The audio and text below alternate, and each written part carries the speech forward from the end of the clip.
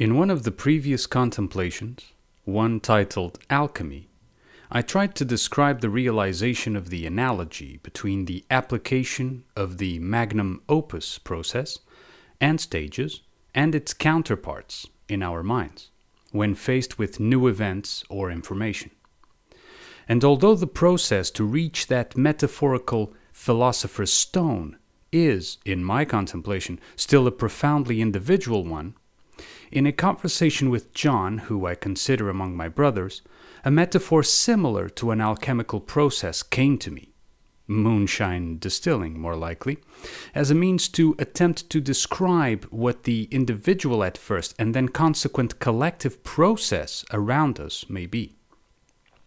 He requested that I wrote it down and recorded it, to which I initially said no, as I thought I was no bootlegger, and the whole description would be considered nothing more than potato distilling logic, might even unintendedly promote booze as a supposed spiritual process, when all I made was a metaphor, and this all could be even more confusing than the rest of the channel is considered already. Also, people are already fed up with metaphors this, metaphors that. I thought it was settled. No, I said. Then, however, he sent a picture of Tess, his dog, also known as the Sun Bear, nicknamed so after Keith Jarrett's outstanding concertos in Japan, and the fact also that her face does resemble a cuddly, beautiful bear. And in that picture, Tess was squinting judgingly, in the same manner a kung fu master stares down a pupil who failed that simple and basic levitation exercise. Given that Boo, my own pooch, immediately agreed with Tess by dangling her ears in disapproval of my refusal, I had no choice but to get to it. So here goes. I call this the recipe for our moonshine. Just kidding. Imagine first that the material realm, where time exists, is a world self-powered Alembic device. By world, I mean that it can perform all other preceding tasks, such as preparation and fermentation, as well as the distilling itself. And by self-powered, I mean that all of its processes comes from the fuel contents sitting inside, from flammable essences trapped within, even if unmanifested as a merely potential alcohol. Alcohol is also known as spirit, interestingly. I ask you to bear in mind that only inside the Alembic device does time exist.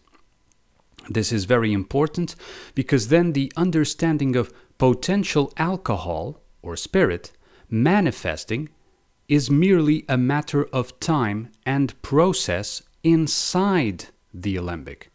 But spirit is a self-evident truth outside of it.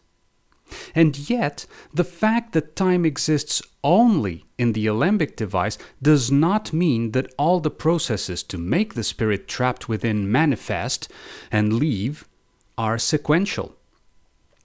Imagine then, if you will, that time in the device is a multi-layered factor, and that all the phases of the production of this our moonshine can happen simultaneously at different levels within one's individual and collective universes. So, this said now, inside this Alembic we have potatoes, because this is a very traditional metaphorical distilling recipe. So in this metaphor, potatoes symbolize matter. In that sense, imagine all matter and all material creatures are made of potatoes. Some of you would prefer to imagine gingerbread creatures, I'm sure, but you can't, to my knowledge, make moonshine out of gingerbread. So we have potatoes, but potatoes are so blocky in their normal state that they are unable to be imbued with yeast, which here will be a metaphor for soul.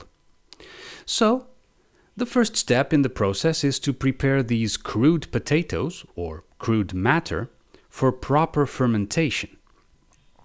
The potatoes are sliced, then boiled, and then mashed. This resulting potato mash has potential spirits trapped in it, spirits that themselves fuel this alembic of time. But this spirit is only eventually made manifest well after the potato mash is fermented. And even so, some parts of the potato mash have more spirit potential than others, depending on its innate starch concentration to begin with. So water is added to the mixture, along with sugar, which is a metaphor for desires, malted barley, which is a metaphor for discipline, and, of course, with the absolutely essential yeast, which is a metaphor for soul. And matter sits there in absorption for a while. Yeast soul can now interact with the potato body in this state, having been properly prepared beforehand. During this time, as the yeast soul uses sugar desire and malted barley discipline to imbue more and more into the potato bodies to make it fermented, which here is a metaphor for spiritual realization, a certain balance should be achieved between the more spirit manifestation potential that the sugar desire adds and the breaking down of them by the interaction with the malted barley discipline. This balance is so that the potential to manifest and release the spirit trapped initially in the potato's previous state is unlocked.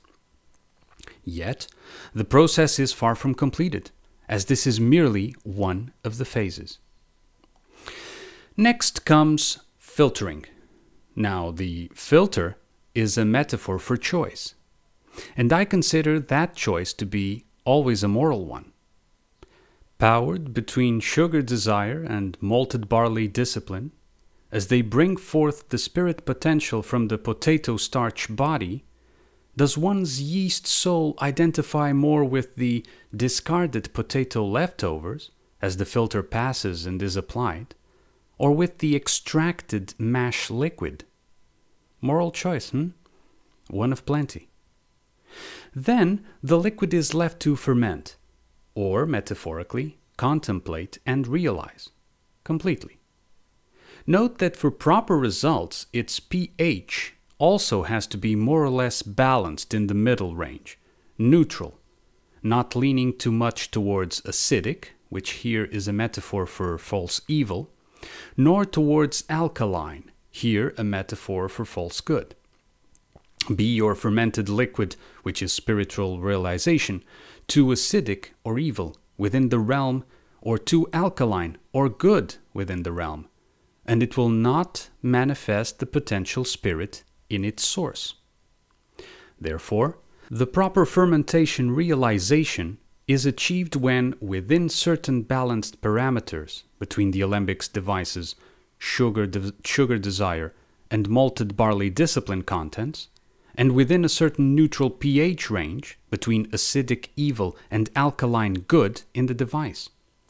The overall status of the fermentation realization level is checked with tests done with a drop of iodine, here a metaphor for a challenge or issue.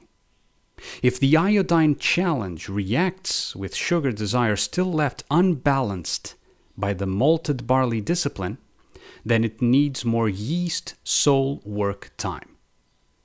All of us potatoes thus get our challenges from time to time, don't we? Now comes the heating phase, the actual distilling of the pre-fermented or pre-realized liquid. One would be tempted to think that the first spirit to be dripped back into the source would be the most pure. Nuh-uh. The first is actually the worst, most toxic alcohol. In actual distilling, these first essences would be properly set aside and completely discarded. Yet, the Alembic device is a all-in-one world machine, so it will simply reabsorb, metaphor for reincarnation, such toxicity and wickedness back into its container for later reprocessing. The same happens to the ones that come after, alcohols who became too solvent, too degreasing in their disciplined identity, are too stringent too, and so do not match the original source spirit. These are put back into the container as well. It is the third manifesting alcohols that match the source spirits. They emerged not too eagerly, not too late, not too identified with false evil or false good. These are the spirits that make it back across the Alembic's tube, back into the source bottle, so to speak. And then there are the latecomers, those who manifest last due to their sheer strong identification with their potato selves, their bodies and characters and daily potato routines. When they arrive in the Alembic's tube, the way is already shut, and the only way is back down into the container for another cycle of the distilling process. So here you go. This is the metaphorical recipe for our moonshine. As to what is left in the world, well, the world Alembic device will reform the leftovers back into crude potatoes and restart. Note that every time this process is performed, potential spirits and consequently Alembic device fuel leaves the container. This means that the Alembic's operable world container shrinks due to less power or fuel being available. That is, less spirit stuck still in potato starch matter. So the world shrinks, and given that the time needed to process less world is also less, times for the next cycle shrink too. The next process will take less time in the world Alembic device than the previous one did, as the previous one took less time than the one before, and so on. So the cycles of preparation, fermentation, distillation, and release of trapped spirit within the world Alembic will continue, each one smaller in scope than the previous, until such time as there is no more spirit trapped in the world Alembic device, and finally, bereft of any more fuel, the Alembic shuts down and dissolves into nothingness, taking with it all potato leftovers of its own making, where it used to trap spirit. It dissolves because, unlike the source spirit it used to trap to power itself, it is not truth, but used truth trapped within to pretend, to make believe that it wasn't false. So here it is, the Alembic metaphor I was forced to do by Tess and Boo, in an expanded format. Now, don't go trying this at home though. Instead of trying to make any spirit of your own, just instead allow your potato to be imbued with yeast properly, allowing yourself to be balanced in pH between good and evil, as well as sugar desire and malted barley discipline. After the process is finished, individually, you will find yourself having a drink with your source mates and laughing about those times in the curious world Alembic. All without words, of course, but you know that already by now. Don't worry. Unlike alcohol spirits in the world, truth spirits does not impede upon your senses, but, quite contrarily, offer you actual, timeless, and true life.